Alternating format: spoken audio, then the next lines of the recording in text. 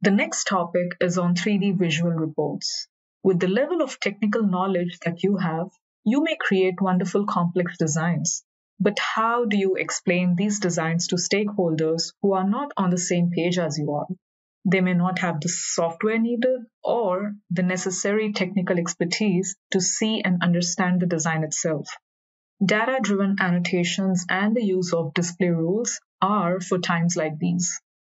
They not only help you manage your data in a more efficient way, but also improve communication with stakeholders using visualizations and 3D reports.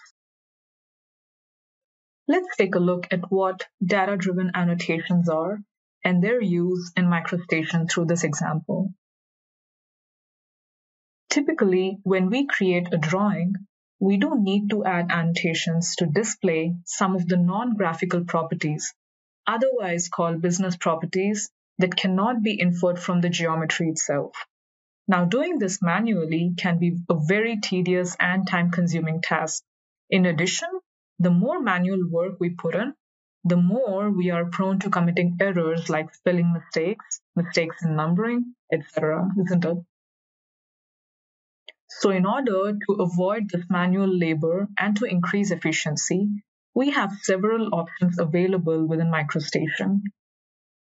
One of these features is called favorite texts, which are texts created with fixed label names and element properties like the fence note that you can see on the screen. As soon as you place this text on your drawing and select a fence element, all the properties will be updated with the values associated with the selected fence. Now, some of the properties can be based on geometry, like the length in this case, and some others can be based on business data, like the manufacturer name. Regardless, all values will be automatically updated. Notice how the drawing is visible in view 1 with the annotations placed and linked to the fence, and then the model is visible in view 2. As the elements shown in the drawing are a reference from the model, any change in the model geometry will be dynamically reflected in the drawing, and the geometry-based properties like the length are automatically updated. Now, if we undo what we just did, both the geometry and its value will be back to the previous state. The main goal here is to limit the amount of manual work that we need to put in every time there is a change in the design.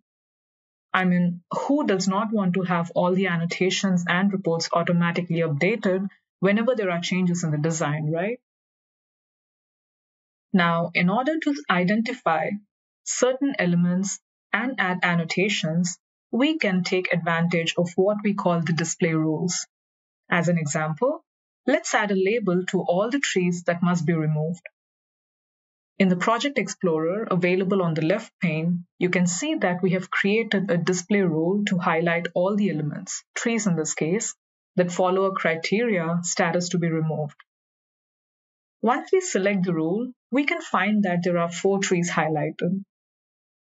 Now we can select the tree remove label and attach this label to all the highlighted trees, which will show several of the tree's properties along with the to be removed with label.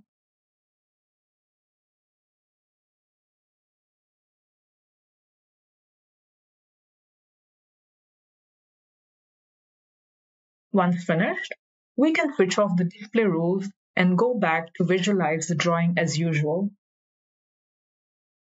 Although the annotations in the drawing are linked to certain existing elements, notice how the properties are automatically updated to reflect the new properties as soon as we reassign the annotations to new elements.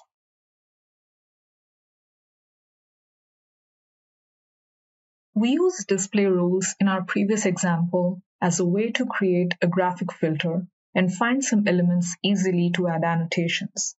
But the concept of display rules is much more than that. It is a powerful tool that can help us generate what we call visual reports. What we are going to see first is similar to what we saw in the previous example and is used to find all elements of the same type, all shrubs in this example. Using the override symbology option, shrub planting is visualized in red, and the elements that are not shrub planting with a 90% transparency.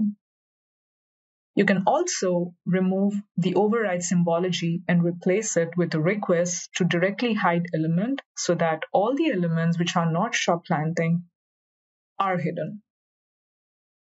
The display rules are not only used to identify elements, but also to represent some of them in a different way so as to highlight them to reinforce the purpose for which they were designed, such as identifying all irrigation areas with a specific color and pattern. The process of creating display rules requires you to just assign a name to the rule, define a condition to filter elements, that is, all the elements of the same type, or all the elements which are not of the same type, and finally, the action to be applied to these elements. If you select override symbology, you can assign a color of your choice to the element, to the fill area, line style, etc. If you select hide element, the elements will disappear from your screen as soon as the rule is applied.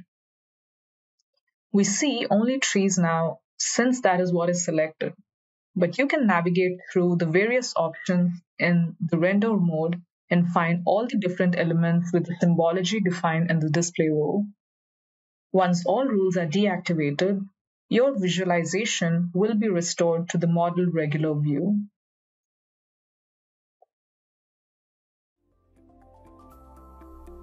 Thanks for watching. If you found this video helpful, please give it a like and share it with others.